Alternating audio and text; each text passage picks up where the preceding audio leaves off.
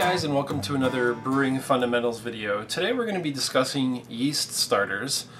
This is something that was confusing to me when I first started brewing, and I hope in this video to be able to explain everything to you such that the whole yeast starter thing and how to make one and everything is basically demystified for you guys.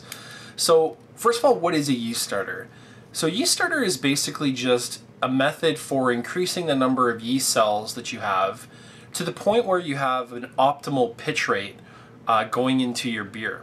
This is mainly for liquid yeast. You don't really need to do this for dry yeast because dry yeast, you just put more dry yeast in. It's more cost efficient to actually just increase the amount of dry yeast you're using. Liquid yeast is fairly expensive, especially if you start doing 10-gallon batches and it's a high gravity beer. You're looking at 3-4 packs of the liquid yeast, which can, depending on where you are, can run you upwards of $30–40. So it's much more cost effective to buy one and then through the method we're going to talk about, increase that cell count to the point where you have the equivalent of 4 packs to put into the beer. So it's much more cost efficient that way. So first of all, let's talk about the optimal pitch rate for a beer. So most conventions for what the optimal pitch rate for the number of cells of yeast is 0.75 million yeast cells times the number of milliliters of wort that you have times degree Plato. And that's a measure of the gravity basically of the beer. Most people are more familiar with specific gravity, but Plato is another measurement basically that you can use to determine that. So don't get too hung up on this, but basically what I want to get across to you guys is there is an optimal pitch rate. Now luckily we have calculators like Mr. Malty, which takes this equation into account and can actually take a lot of the complexity out of it and just help us get a better sense of what we're actually working with. So in my case, I'm making a beer that's about a 1057 is what I'm anticipating, and we're going to be making an 11-gallon batch. Now, the date on my yeast, and this is very important because the viability of yeast drops off with time. You're never going to get 100% viability because that's basically when they package it. I know based on my date that's on my yeast that I have about 75% viability right now. Now, if you look at the Yeast Smack Packs and the White Labs vials, what they advertise is 100 billion cells of yeast per pack. Now, because I know I have 75% viability, basically what I know I actually have is 75 billion. Is what I'm going to be basically trying to increase. Now, if you go to a calculator like Mr. Malty, this is the app for Android, although you can go right to the Mr. Malty website, and I'll have a link to that in the video description. It basically has all the same functionality. So if you look at the different amounts, the different tabs here, you can see there's a liquid yeast one, dry yeast, and a repitch. We're just going to be talking about the liquid yeast today. And there's also the starter type, so depending on what you do, if you do just a simple starter, which is basically set it and forget it, it's not quite as effective as if you shake it every once in a while. We're actually going to be doing the intermittent shaking method. If you are lucky enough to have a stir plate, oxygen, or some kind of continuous aeration system, you can definitely select those. But for now, we're going to be doing basically a shake every hour or so of the small container we're making the yeast starter in. So we know 1057, 11 gallons. Now you can see here that it's telling us that we need 436 billion, okay? We have 75, so you can see there is a problem. Now that we have this data crunched in here, you can see basically what it's telling us is if we did not do a starter at all, we need 5.8 packs, so basically 6 packs of liquid yeast. The thing that it's telling us is with the starter, we're still going to need 2 packs. And this growth rate thing is something you can play with. If you move it to the left, basically what you're doing is a smaller starter with more initial packs of yeast. If you move it all the way to the right, it's basically the biggest starter you can make with the least number of packs of yeast.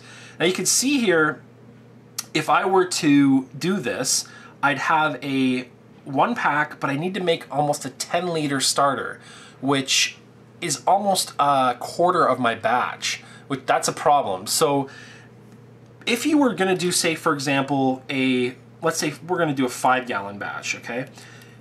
I would only need to do a 1.5 liter starter, 1 pack of yeast, perfect.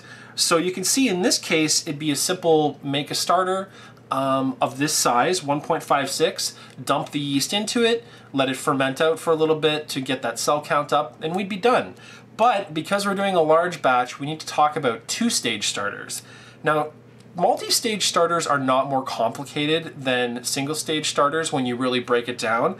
Essentially, you're just doing a number of single stages in sequence. So basically, you're going to do 1 stage, let the yeast grow, then you're going to add more fresh starter, and the yeast will continue to grow until you end up with your final amount. Now, so let's just see this here for a second.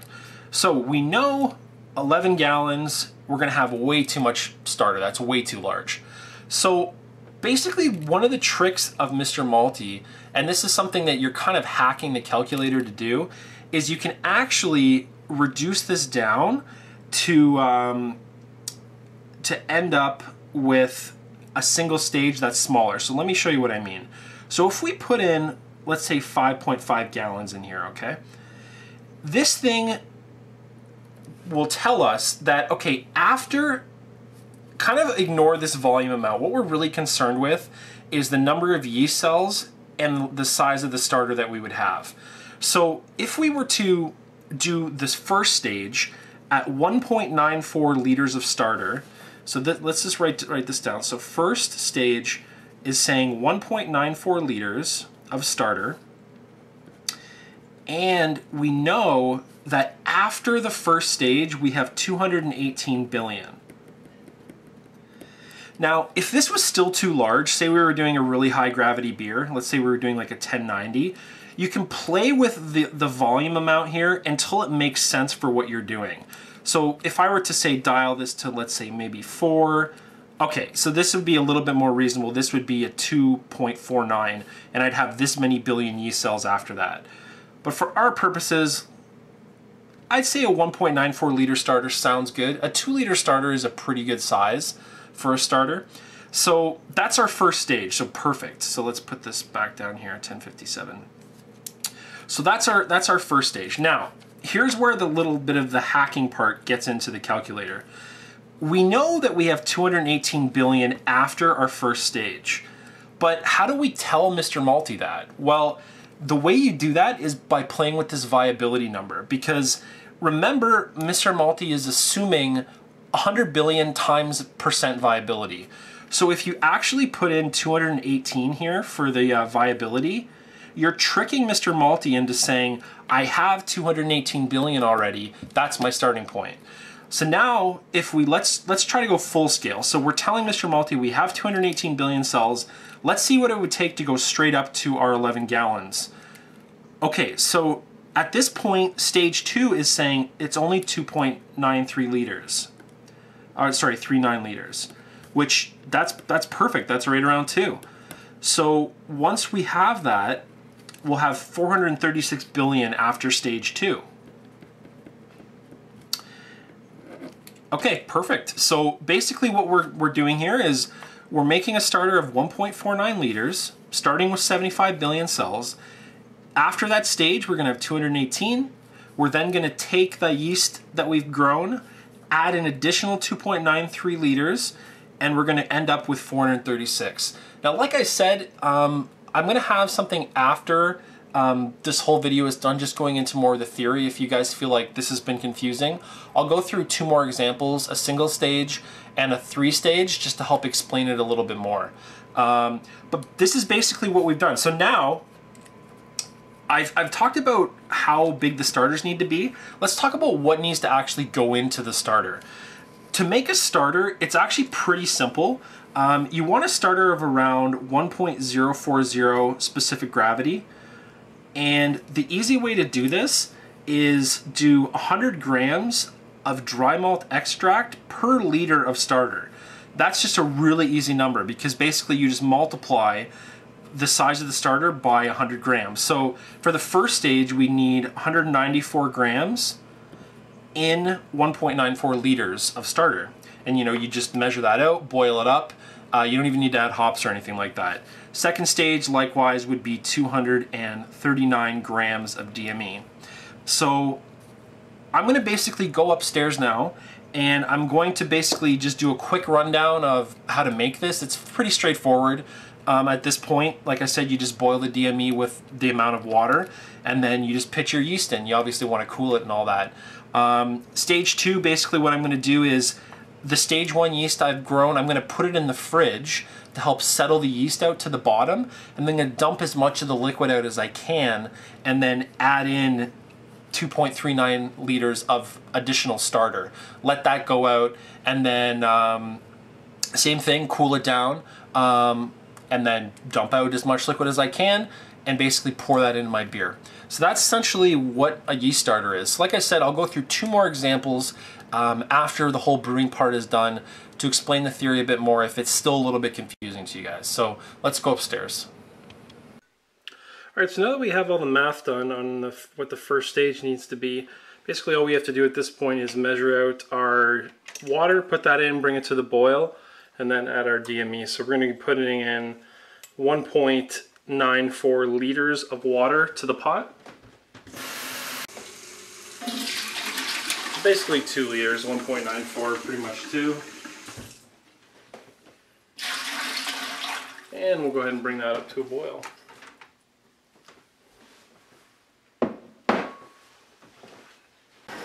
Alright, so we're just up to the boil now. I already have 200 grams of DME measured out, ready to go. So what I'm going to actually do is just take this off the boil for the time being. And we'll go ahead and stir the DME in. And we'll put it back on once that's done. And we'll put it back on. So we're going to boil this for 10 minutes, just to basically get everything kind of sanitized and all that. And yeah, we will boil that and we'll come back and we'll do the next part. And while that's going, we've gone ahead and sanitized. We're going to be using this 1 gallon carboy, if you want to call it that. I've got it filled with Star San. So that's going, sanitizing. And then we're going to go ahead and sanitize our funnel that we're going to be using to transfer.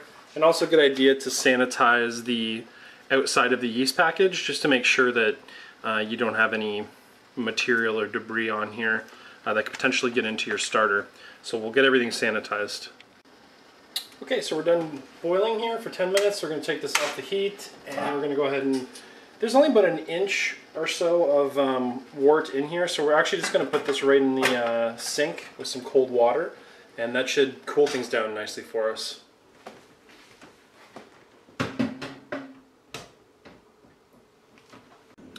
Alright, while that's cooling, I've gone ahead and actually pulled just a sample off here to measure the gravity level with the refractometer. This is something we haven't really talked about yet, and I'm going to be doing a video on it in the future, but I figured for the time being I would just kind of show you guys the sample. So basically you just take your refractometer, if I can get this to focus for me. It doesn't really seem like it wants to.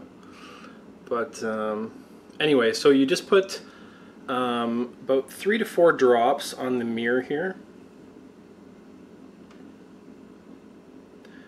And in this case it's fairly cooled already. Although if it's right out of the boil kettle, they recommend you leave it for 30 seconds or so just so the temperature kind of comes to the ambient. So you just basically put this little part down and we'll just hold it towards a light source and see what we got. Ideally you're supposed to do this with natural light, but... Yeah, so we're sitting right at about... So we're aiming for 1040 and we're sitting right at about 10.5 Plato, which is approximately about 1042, so that's pretty good. And I'll actually hold this up to the camera. I'll see if you guys can even see this. It's going to be probably not the best image, but so that's basically the scale that you have. You can see actually that line but you can't see it very well. But you can see we're hovering right around 10 on the Play-Doh, which there's actually a little gauge on the other side, so we're at about 1042. But we'll do a whole video on a refractometer, but just wanted to show you guys that we're hit, based on our calculation, we're right at where we want to be for our gravity for our starter. So as soon as this is all the way cooled, we'll go ahead and we'll continue. So the wort's nice and cooled down, so we've already got our jar sanitized, we've got the funnel sanitized also. I've also went ahead and sanitized the yeast packets. So we're basically just going to dump the wort into the jar now.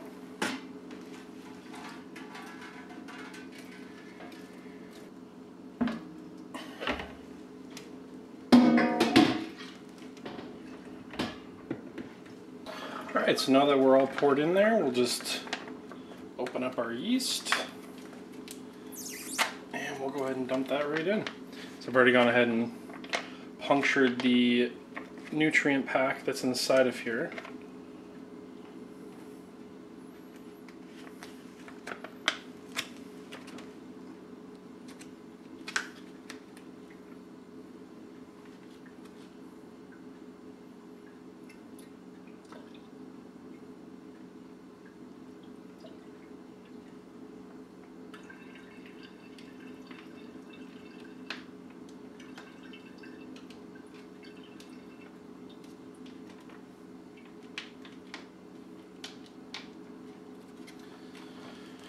So basically, yeah, what we're going to do, we're going to cover this up just with some sanitized tin foil over the top. Doesn't have to be anything really fancy. And because we selected with the starter method, not continuous aeration, but intermittent shaking, about every hour or two, we're going to go ahead and pick this up, give it a good old shake, just to get the oxygen in there. And yeah, in about 24 hours or so, we're going to move on to the second stage of this process. So I just wanted to go ahead and show you guys, it's been about 28 hours or so since we pitched the yeast for the starter, and I've been monitoring the gravity with my refractometer, so we basically reached the point where we're basically going to have as much growth as we're going to get for the yeast. So we're going to go ahead and actually cold crash this overnight, and basically what that's going to do is all the yeast is going to settle to the bottom, and then tomorrow we can dump out the wort that's on top and go ahead and pitch our stage 2 onto the top of the yeast cake that we've already grown at this point. Alright, so we've been sitting in the fridge overnight and you can basically see what's happened. So this has gone fairly clear. We basically have our layer at the bottom of our yeast. So essentially what we're going to do now is we're going to boil up our second batch of wort, and then we're going to basically dump out as much of this as we can without disturbing the yeast at the bottom, and then pitch that on top and basically repeat the process. Alright, so we've got the wort is boiled and cooled, so basically what we're going to do now is we're just going to decant as much of this liquid off as we can. Again, you just pour gently, you're trying to basically not disturb the yeast that's at the bottom. Obviously you're going to disturb some of it, but generally if you're pretty gentle, it should relatively all kind of stay. You guys can see basically I've gotten pretty well all of the liquid out of there except for the yeast. So basically what we'll do is we're going to pitch on top of this.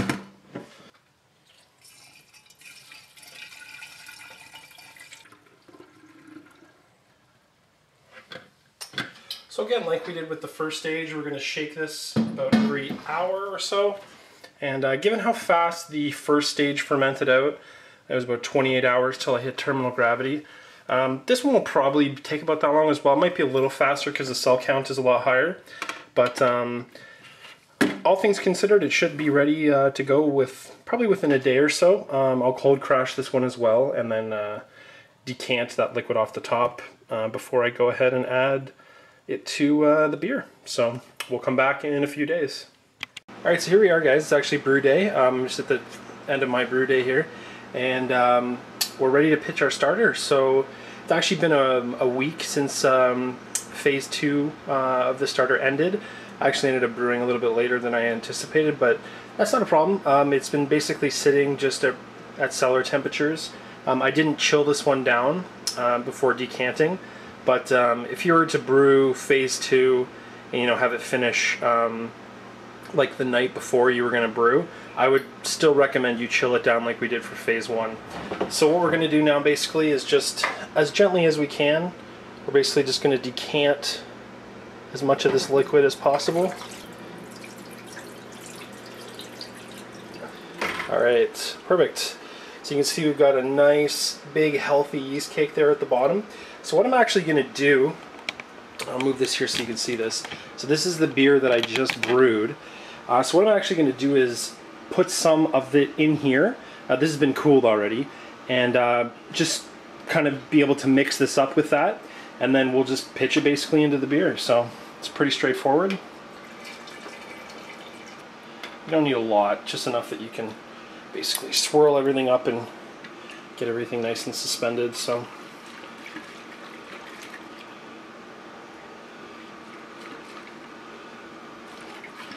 probably got about 2 inches there, so we'll put about half, about 1 inch in each.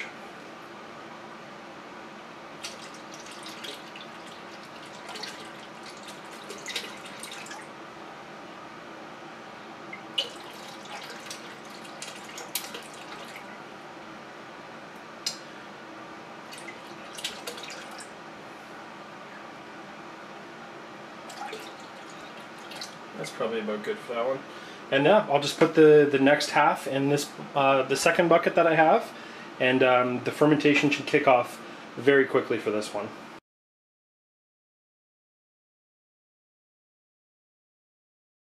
Alright, let's go through 2 more examples because it might have been a little bit confusing. It was for me. It took a few tries of seeing it to kind of make sense of it all. So let's say you guys were doing a beer and you were anticipating a gravity of 1.060. Let's say you're making like a strong pale ale or something like that, and you're making a 6-gallon batch. Let's see what this would tell us. So now let's change this back. We're not going to do the viability hack. We're actually going to use the date on our yeast. Let's say our yeast was I don't know, a month. No, not a month. Let's say it was a few weeks old or so. So we had an 81% viability, and we'll punch in the gravity and the volume size. And again, this is the same on the online version of the calculator. I just prefer the app. It's a little bit easier. Okay, perfect. So we need 1 pack of yeast and 2.39 liter starter. So easily. So basically what we do now is we would take 2.39 liters of water. We'd add in, so we bring that to a boil, then we'd add in 239 grams of DME. You want to boil that for about 10 minutes or so. Cool it down, and then you just add your yeast pack. You want to let it ferment out. Some yeast take a little bit longer. Just kind of watch the activity, but anywhere from about 1 to 3 days is probably about right to reach your optimal cell count. Going a little bit longer doesn't hurt, certainly. That's not, you know, as long as it's like not more than a week or 2, just like a beer. And then try to dump out as much of the liquid as you can. Putting it in the fridge really helps because it actually settles the yeast out to the bottom. And then, yeah, you would basically just end up, one of the easy things that I did, as you saw in the video, was just to add some of the beer that I've made, swirl it up, and then dump that in. Really, really simple. So that's one example. That's just a single stage starter, quick and easy.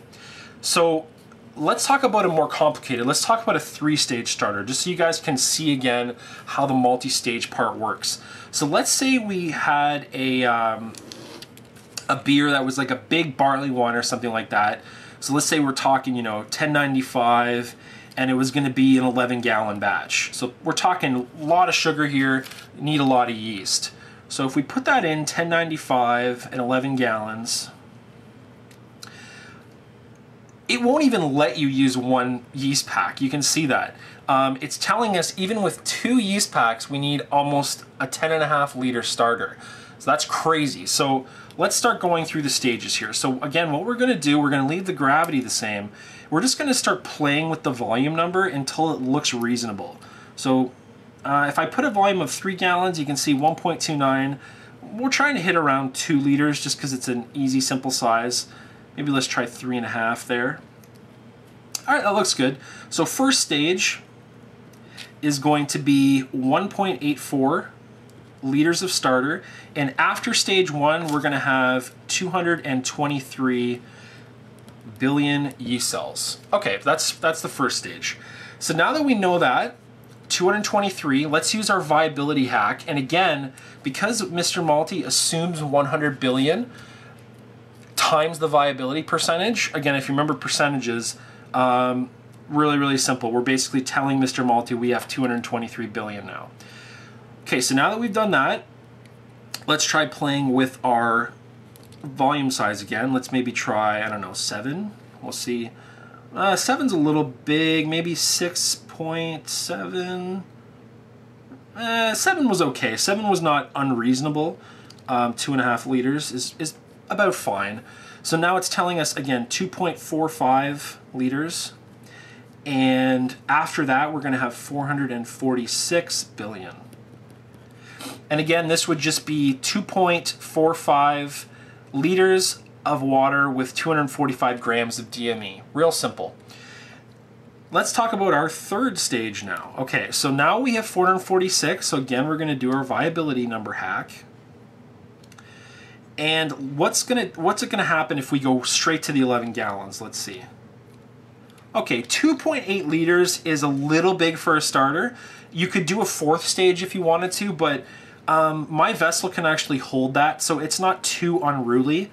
So we'll do 2.8 liters, and we're gonna end up with 701 billion after that. So again, 2.8 liters of water with 280 grams of DME. And each of these stages, we're trying to dump out as much of the liquid as we can while leaving the yeast on bottom. Again, the fridge is great for that. And at the end, again, you dump out as much of the liquid as you can, leaving the yeast on the bottom. Add in your beer, swirl it up, and pitch right in. So that's basically the liquid part. Just for the dry, I just want to show you guys how this works, just so you can see it at least. So dry is really simple. The nice thing about the dry is we basically just put in, let's do this here. So you could technically use the date if you want on your yeast packet, but it's not too big of a deal. Dry yeast is pretty stable. It's not like liquid yeast where it degrades really fast. So if we were doing the 1095, basically what it's telling us is we would need 3.2 packs of 11.5 grams. Which, if I can do the math on this, would be 24.5, so what would that be? So we'd have 48, 49. So we basically need 28.5, no, is that right? 29.4 grams, yeah. So that would basically, I think I did the math on that wrong, but you guys get the idea. Math is hard and it's late, but regardless, if you're buying yeast in the packs, you just get, 3 of them. They're usually like a few bucks each. If you're buying yeast, dry yeast in the 500 gram bricks, which is a really great way to do it if you have a homebrew club or something, you'd obviously just measure out as much as you need. So I hope that makes sense. If you guys are still unclear on anything, or if you'd like me to go into more detail, just post a question in the comments section. Again, I'm going to have the link to Mr. Malty in the description. So I hope you guys found this helpful. That's yeast starters in a nutshell. Not too complicated. Basically, just once you figure out how to use the calculator and how to get the multi-stage thing going, I hope I've made sense of it for you guys. So thanks for watching. Again, if you comment, like, and subscribe and all that, share the video, it really helps us out, and we appreciate you watching. So thank you very much. This is Kyle from Maltcast signing off.